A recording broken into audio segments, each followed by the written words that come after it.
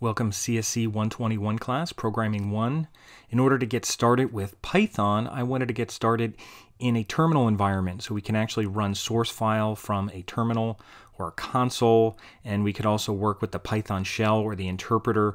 And rather than do that on a local computer with terminal or PowerShell or something like that, we're going to use PythonAnywhere. We used it in the spring for our database class, and I think it would be a nice place to start here to work in a console environment. So we're going to go to PythonAnywhere.com and create a free account. So I'm going to show you how to do that here, and this is actually an older video coming right up. So to start off, if you go to pricing and sign up at Python Anywhere, again, it's PythonAnywhere.com, you're going to go to create a beginner account, which is free.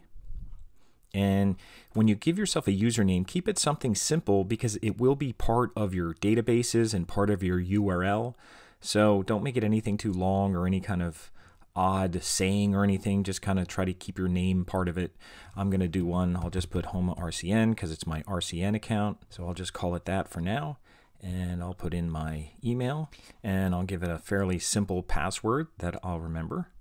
And you could agree to the terms that you're at least 13 years old and you can register. And you may have to validate your account. So I'm going to register right now. And they have a quick tour here. So I'm not going to go through the tour. I'll give you the tour. And it says here you have not confirmed your email address. So you can't reset your password or anything. So make sure you do that. So let me do that quick. And when you come here, you can just save these preferences. It says hints and tips, downtime alerts. If you don't want any of this stuff, you can uncheck this, but I'll just keep it checked for now. You can even check the newsletter if you want, and I'll hit save. That's all you have to do when you get to this part. And then I'll go back here and just click on my link again, and it should update. So I'll go back to dashboard just to show you around a little bit. There's a dashboard here, and you'll see things like consoles, files. We won't be really using notebooks or web apps. And the same links are up here: dashboard, consoles, files, web tasks we won't really use, and databases. And just to show you some things here, if you go to consoles, we'll be using consoles. You could only have 2 consoles open, and that shouldn't really be an issue. But notice that you can start a Bash console, a MySQL console, even Python consoles here. We'll talk about that later, but you can only have 2 open. So these are the consoles. That's the command line. One other thing I'd like you to do is if you go into your account, and I'll do that here, you could go into a place called Teacher. And if you go into Teacher, put my username in here. And just put in Homa WCCC, and then I'll have access to your account to go in and see your files. So that way you don't have to be uploading things, and you might have to upload things occasionally, but I'll be able to see your files and help you if you have problems or anything like that. So you're just going to put in Homa WCCC. That's my Python Anywhere username, at least as an instructor, and I'll check that here. Hopefully it lets me. And that means I'll be able to go in and see your account. So that's all you have to do right now to get set up.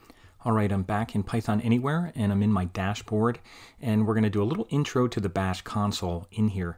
Now, one thing I just want to point out, if you go to My Warren and you go to Documents and Resources, you'll see some notes in here for Unit 1. Now, they're not here right now, but they will be here. So you'll see notes here under Unit 1 for that when you go in to look at that. There'll be a PDF file, and it'll look like this because I'm still kind of updating it. This is the Word document, and I'll update this so it is a PDF file so you can just open it up. So this will talk about the Bash console, working with the files, run source file, all this kind of stuff I'm going to do right now. And this is just kind of loose. This is nothing that's like a real strict exercise. It's just meant to give you a little introduction with some of the terms like consoles and terminals, which they can be confusing. Even to me, even if you read stuff about it, it's still a little confusing. So I'll try to sort that out a little bit. So we'll go back here to your dashboard. Now you can see they have recent consoles. Remember, you can only have 2 open, and even when you work in files in Python, it will open a console for you, even though you don't have a separate window. And another thing I'll mention too, whenever you open consoles, open them in a new tab, so you can always go back to files or somewhere else, and that way you don't close out of your console. So what we're going to do is we're going to look at consoles right now. And you can see it says Python 3.8, 3.7, all this, and then it has Bash and it has MySQL, which we use for the database course. Now I'm going to go into Bash right now. The Bash console, the console is like a terminal. So if you ever hear the term terminal like on a Mac, I can open up terminal. Here's terminal on a Mac, and it looks something like that. You could basically interact with your root directories and your hard drives, and it's command line. You're kind of working command line as a kind of a general term. And instead of doing that at home on your own computer, they have a Bash console here, and it's basically working in your main directory, which your main directory is your username. So my username right now is HOMA-RCN. So that's what directory I'm in right now. And the prompt is this little $sign. Sometimes you'll see a drive as a prompt. I'm seeing this little $sign right now. And the first thing I can do here, just to try it out, I'm just going to go ls. ls means list directory, and that'll be on your notes.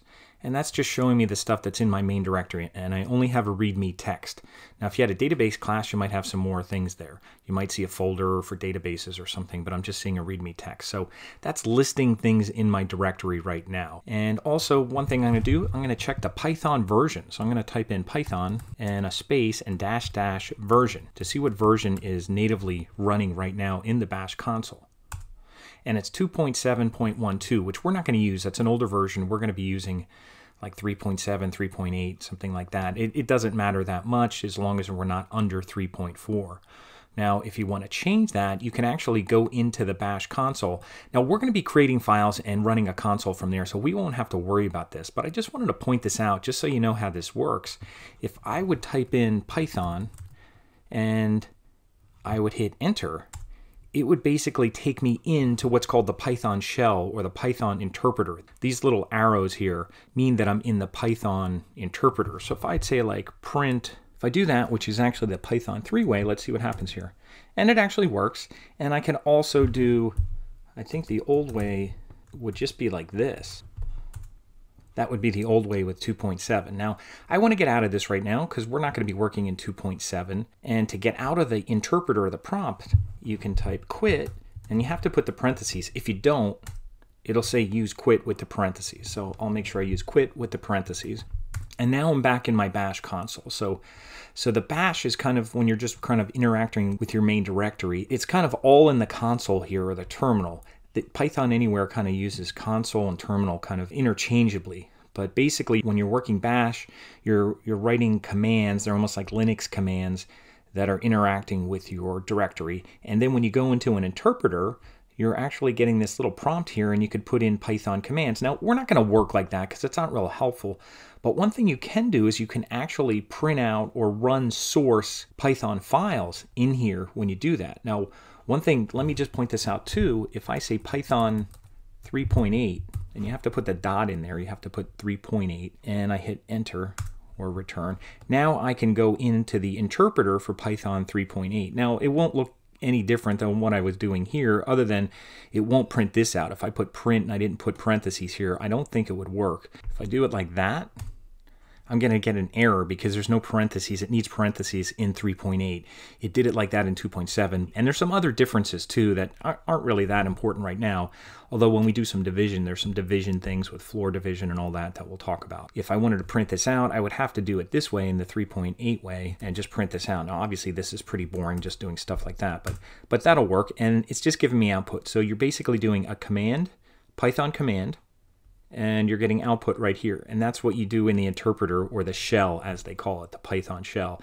And if you want to get out of the Python shell, just put in quit with parentheses. So I'll quit out of that, and now I'm back to Bash right now. Now I'm going to stay in this, and I'll just show you something. Now I want to open up a file. One thing I'm going to do here that I can do in here, but we can also do it in the files area, is I'm going to do something. I'll use another command called make dir, which is make a directory. We're going to make a directory in here, and I'm just going to make a directory called CSC121. I'll use all lowercase because that'll be easier than worrying about capital letters or anything. So I'm going to make a directory called CSC121, and then I'll hit enter. Now, if I say ls, I'm still in my HOMA-RCN directory. I didn't go into that directory. I just made a folder. It's just like if you make a folder. So if I go ls right now, it says I have README text, just like I had up here, but now I have a new folder called CSC121, and I can tell it's a folder because it doesn't have an extension on it. Now that I made that folder, I'm going to go over here to Files. Now I'm going to click on here first, and I'm going to right-click. When I'm on a laptop, I control-click on a Mac,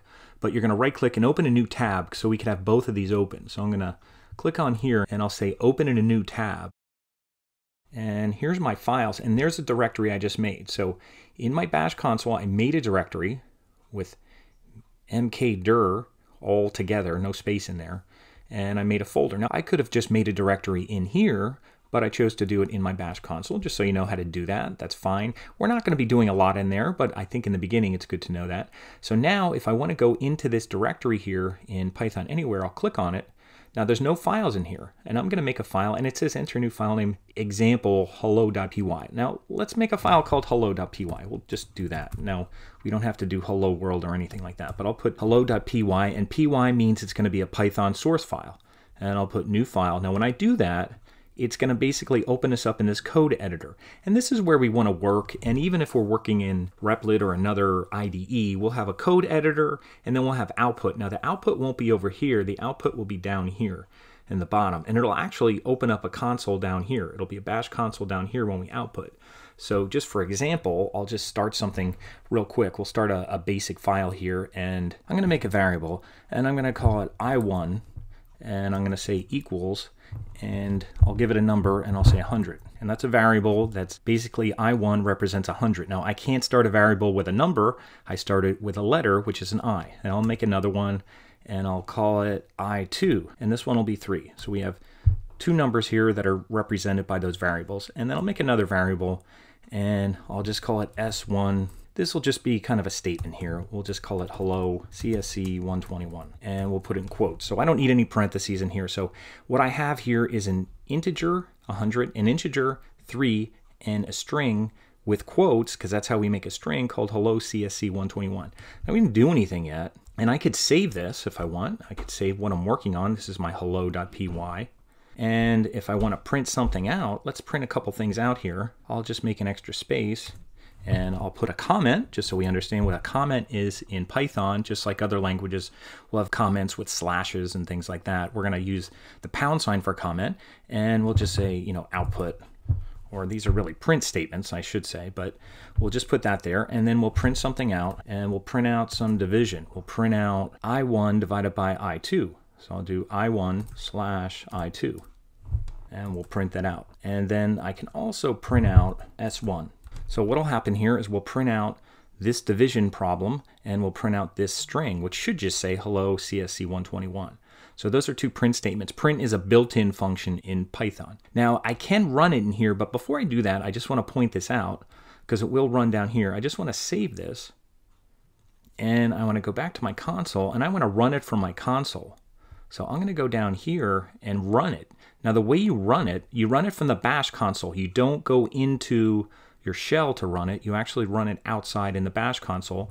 So I'm going to run it and say Python 3.8. That means I'm using that language and that software that's installed here on the cloud. You could install it on your own computer.